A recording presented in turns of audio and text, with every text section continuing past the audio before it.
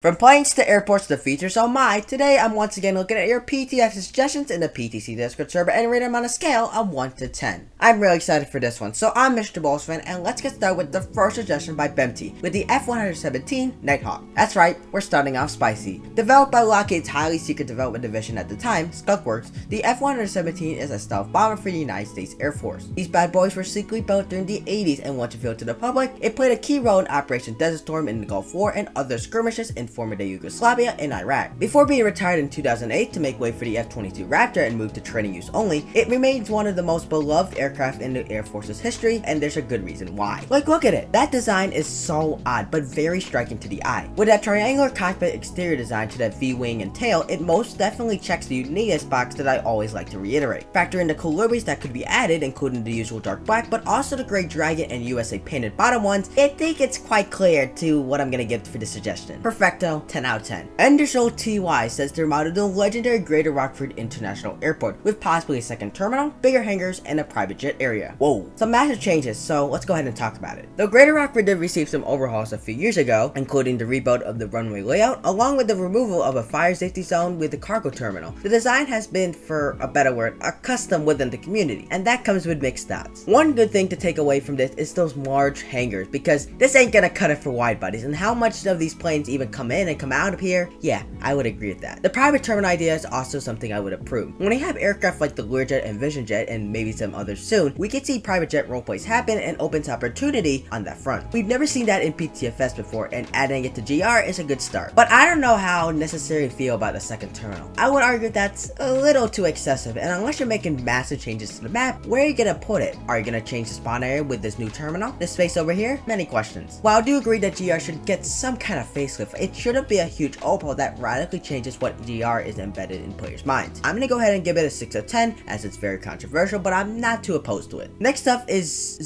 Fofi? Man, I butchered that, but make it call signs customizable with a checker for banned exceptions and not already used in server. Now, I can't complain about custom call signs. The call signs in game are, questionable at best, and I think giving players the freedom to alter their experience with this edition is something I would support. Integration, however, is a key problem. Now, assuming you're already gonna use the pre-built Roblox moderation system, it could work, but you would have to take it for granted. There will be some times where people may abuse this feature, whether it is for inappropriate names or recreating crashes that I think y'all can imagine. It will happen, and not everything will be filtered out. It's such a blur to me that I'm gonna go ahead and give it a 5 out of 10. On paper, this would be an amazing app, but look ahead, you get some very much looming problems. Naval Tomfoolery suggested adding the E2 Hawkeye with the state-of-the-art radar system and would be really cool for naval roleplays. Created by Northrop Grumman, the US Navy uses the E2 for numerous reasons, including for surveillance, command capabilities, and airborne early warnings. From its turboprop design, slim body, ancient four jeweled tails, and of course, that massive radar system on top, it definitely screams unique. Now, if added to PTFS, the Super Fud could be a great host to so many features. It could use the same radar system we have in the ATC towers and have them on the E2, making use of its command capabilities. Maybe to further sweeten the ATC Game Pass, maybe add the E2 to it to further fit this radar use feature. And because it was used for the Navy, you could add the catapult system and arresting wire hooks for this plane, making it the 4th plane to have this feature and the first non-fighter jet to be able to do this. Folks, it's a 9 out of 10 for me. No questions asked. Let's make it happen, Orange. Next one comes from Crosswalk334 with him wanting to add Scott Air Force Base / St. Louis Mid-America. Now, it was said in the suggestion that it should be added for the lack of military bases, and the two airports are actually on one property, creating some uniqueness and more opportunity. And I agree. Scott Air Force Base has a long-standing history. Opened in August in 1917, it played an important role during World War II, vital in communication. Scott Field was used to train radio operators for the war effort, and let me say, it was home to the best damn radio operators in the world. In the present day, it is now home to the Air Force, the Illinois Air National Guard, US Army, and the Department of Defense, and plays a crucial role for the military as one of the mainland USA's crucial military installments. The commercial side of the airport, St. Louis Mid-America Airport, has some things going for it though. It has some cargo facilities on property and is home to one airline, American low-cost carrier Allegiant. Again, I love this suggestion. I think that dual use concept is a really cool idea and gives PTFS a cool concept to play around with. Mid-America isn't that big and by itself would be quite a bland suggestion, but if you tack on Scott AFB, you have yourself a 2-for-1 combination, which I definitely approve of. This would be a 10 out of 10, but as Don Proco said it was the gateway to nowhere, I'll give it a 9 out of 10.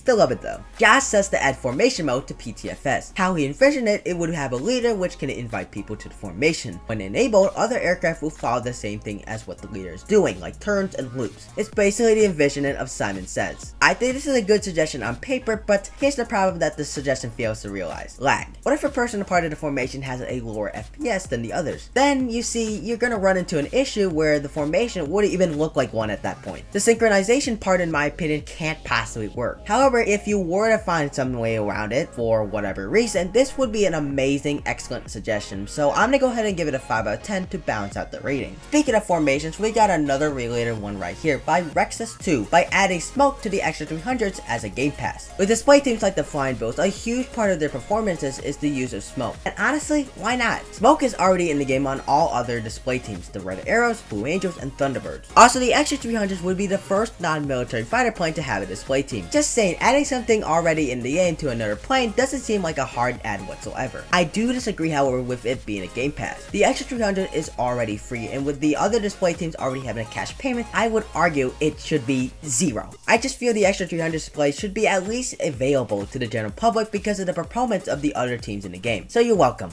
8 out of 10. The Airbus A321 is up next. An MSFS PTFS flyer, that's a mouthful, argues that it would be an amazing addition to PTFS. And look, I think the A321 would be a solid addition to the PTFS commercial catalog. But no variants, fellas. This automatically removes it from consideration. And even if we were to have variants in the game, it's basically a larger A320 because it's meant to be. It isn't even remotely unique enough to justify being added, because at this point, any new aircraft must have some kind of distinct reason why it was built. Now, I know I'm gonna get whacked for this rating, but if y'all been listening to me for whatever I just said, at least you see where I'm coming from. It's a 2 out of 10. After that harsh rating, let's go ahead and get back on track with one of the most highly suggested features to the game. Shark wants to see free cam added to PTFS Mobile. Yes, yes, yes. At the moment, PTFS mobile players who own the ACC Game Pass, don't have access to free cam whatsoever compared to their desktop counterparts. This is huge because a big proponent of buying the pass in the first place is access to the free movement camera, and to be honest, it is way more important than the use of the ATC tower. By adding in free cam, this automatically gives mobile players their full money's worth and may incentivize more people to even buy it. Besides, it gives more creative freedom in video making for these players, which is of course a positive. I mean, we can all agree it'll work better than the binoculars tool. Now, I'm not sure how the GUI would actually work. The whole point of free cam is to have no GUI intruding in the video, which for mobile to even work, you have to add anyway. But if Sam, the coder of PTFS, can get it done, the pros beat out the cons. 10 out of 10 suggestion, and it's definitely wanted. Charlie once suggested the devs to add Scottsdale Airport to the game. His proposal includes the flight training area for pilots and first officers, just like the training center, along with a private jet terminal. It's an interesting idea, so obviously I had to look into it. SCF is a general aviation airport in Scottsdale, Arizona, which has some stuff going from it. Whether it's the quiet, unique, modern design of the terminal or a very densely populated scenery surrounding the airport, it would definitely differ from other similar counterparts like South Batona and Hensridge. I just don't know if what it brings to the table makes it the best airport option to add to the game. As stated earlier, the private FBO for private jets makes it a very attractive incentive and would bring a new concept to PTFS. The training part may be though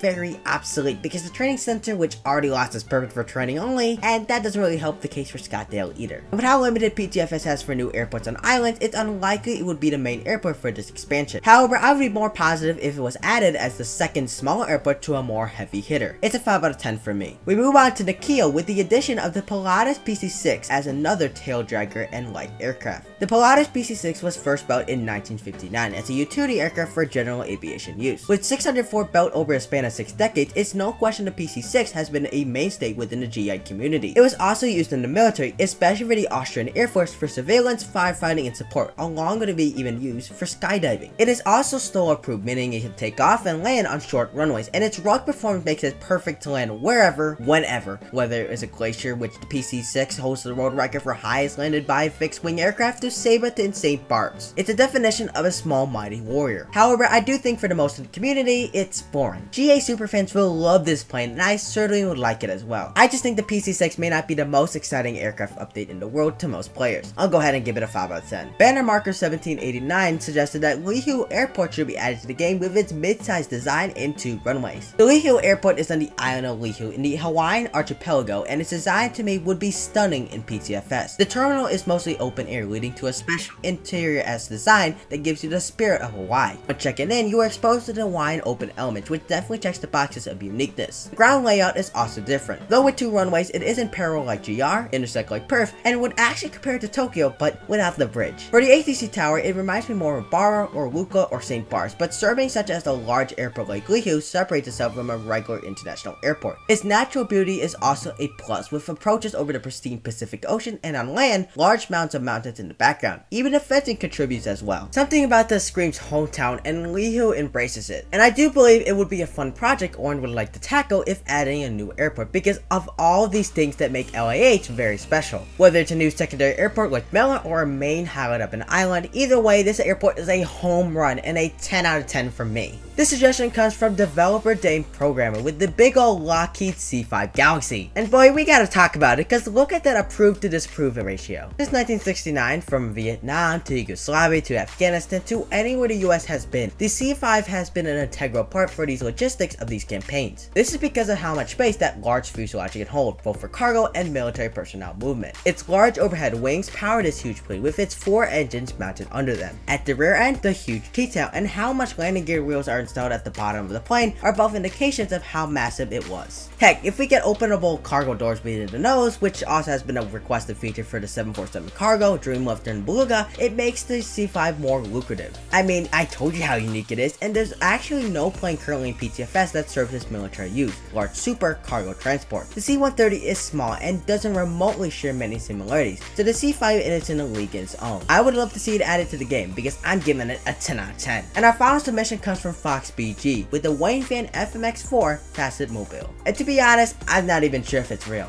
A few moments later. Wow, it's actually real. So the FMX4 is a home-built aircraft by a former Northrop Grumman engineer who designed such a very weird fuselage. The entire aircraft acts like a wing with 2 wingtips on either end of the plane. And I'm not gonna lie, it looks like a paper airplane. Here's me trying to copy a tutorial to make a somewhat similar plane. I'm not sure why I added this to video, but hey, anything for retention. But unfortunately, in 1995, the plane suffered an engine fail, which when landed resulted in the damage of the plane, though no injuries were occurred. Even though it was slightly repaired, it never took the skies again. So I guess we never learned from the lesson of Derek's creation. Yep, Derek definitely caught us stray.